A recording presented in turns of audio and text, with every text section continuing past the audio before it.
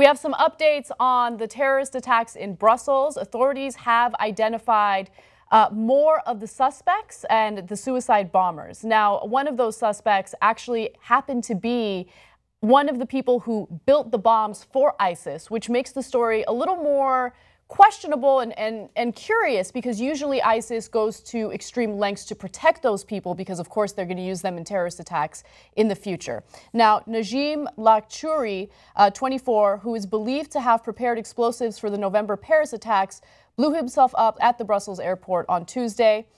He joined forces in the suicide attack with Ibrahim al-Bakraoui, a 29-year-old Belgian with an extensive criminal record. A third man who left a bomb in the airport but escaped is still at large.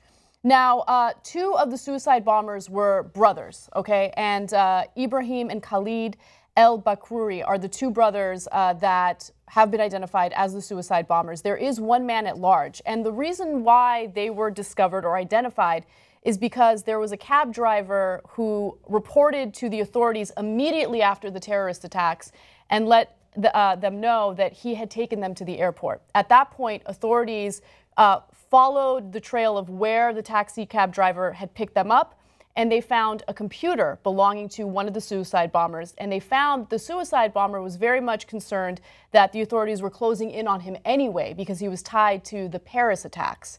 And so that's part of the reason why he decided to go ahead and do the suicide bombing. He knew he was going to get caught anyway. So the theme I pick up on here is the guy who orchestrated the Paris attacks was caught recently. He left a suicide vest behind and didn't kill himself during the Paris attacks. The 7 other guys did. And he was wounded in a battle with police in Belgium, but captured.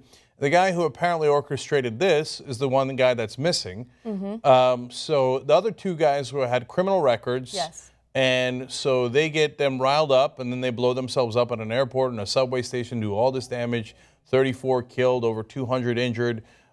Meanwhile, the guys who planned it always seem to kind of walk away. They, you know, I've said it 100 times, but and I hope to God you're never in a situation like this, but if a terrorist ringleader ever asks you to put on a suicide vest, you have got to ask him to go first. Because it turns out, after you're gone, they quietly take off the suicide vest and get the hell out of there. Right. There was a bomb at the airport that was detonated. Thankfully, the authorities found it before it exploded. Apparently, it might have failed, and they successfully detonated it. But the person who left that bomb at the airport has escaped. So that's who authorities are looking for at the moment. Now, in terms of the computer that the authorities discovered belonging to Ibrahim, they found that there was a will there, which is kind of interesting, right? Like, oh yeah, who's going to respect your will? But on top of that, they found that he had written, "In a hurry, no longer know what to do, being searched for everywhere, no longer secure," kind of showing that he knew that they were closing in on him. He knew he was going to get caught, and he was worried that he would end up in a prison cell and not be able to carry out more attacks, and this was his final one. Well, beyond that, he was scared of prison. Isn't that interesting?